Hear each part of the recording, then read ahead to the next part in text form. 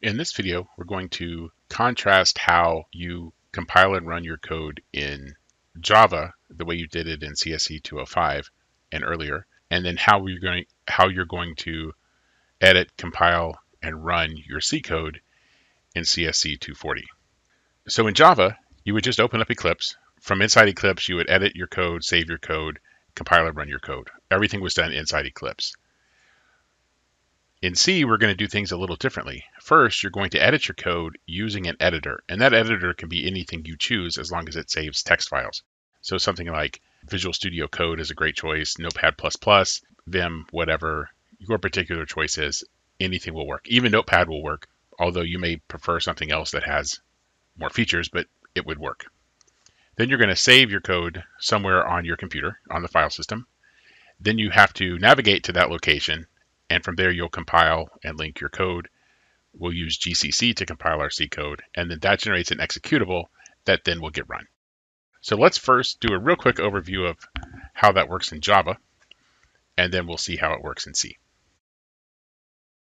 So I've already created a sample project. So then I'm going to select New and Class. And that gives me the option here. I'll name my class sample class, and I'll have it automatically generate a main method for me. So that's a nice feature of Eclipse.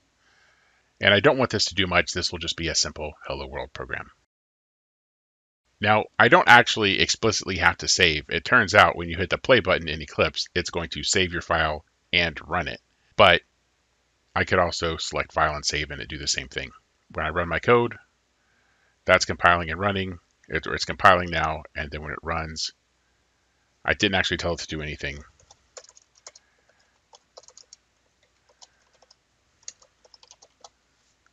So let's actually do some output so that we can tell that it actually compiles and runs. And there you can see it does.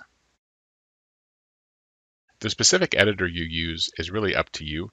For this example, I'm going to use Visual Studio Code because I like it. It has good syntax highlighting. It also has really nice interaction with Git.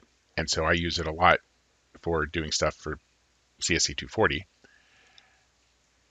So what I'm going to do is I'm going to create a new file, and I'm going to go ahead and save it.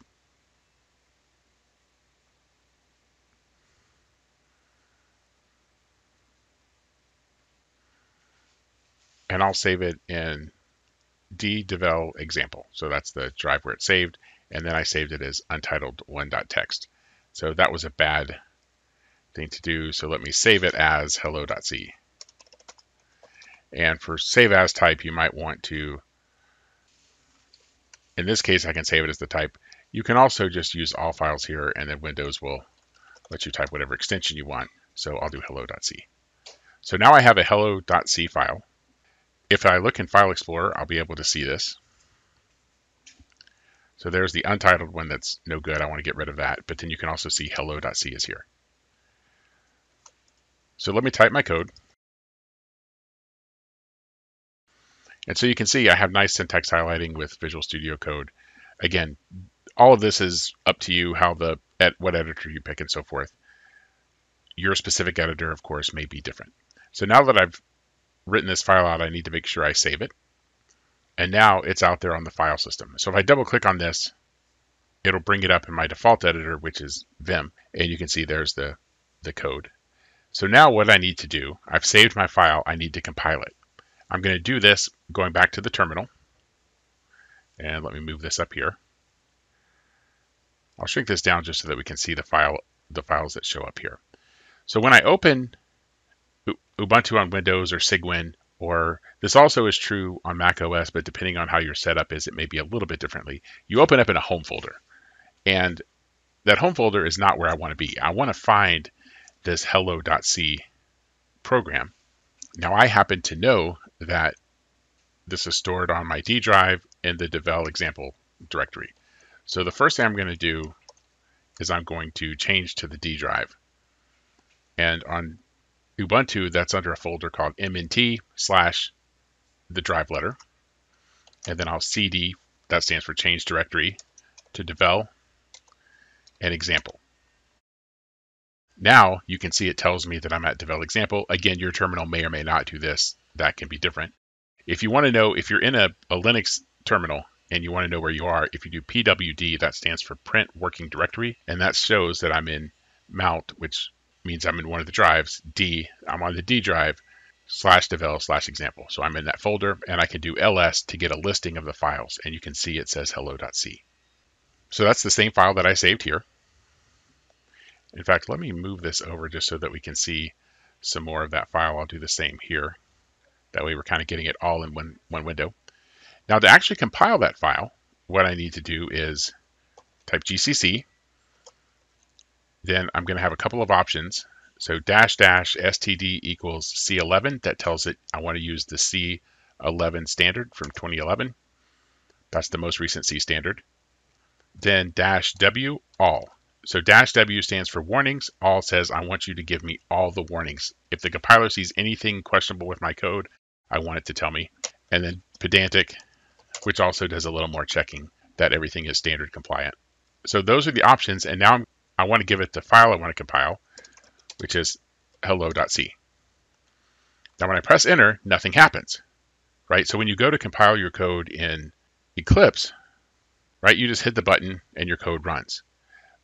But it's a little different with C, but you'll also notice there's this file a.out that's shown up. So I need to run a.out. Now, again, there's a little bit of a trick here with Linux. I can't just type a.out and have the command run. It says command not found. I have to tell it that it's in the current directory. So I do /a.out. And so there you can see hello world. Now notice I'm missing a new line at the end. So I put in a new line character.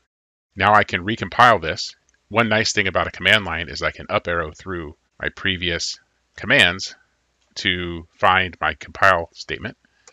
I can run that again, and then I can go up until I see a.out again, and there's hello world.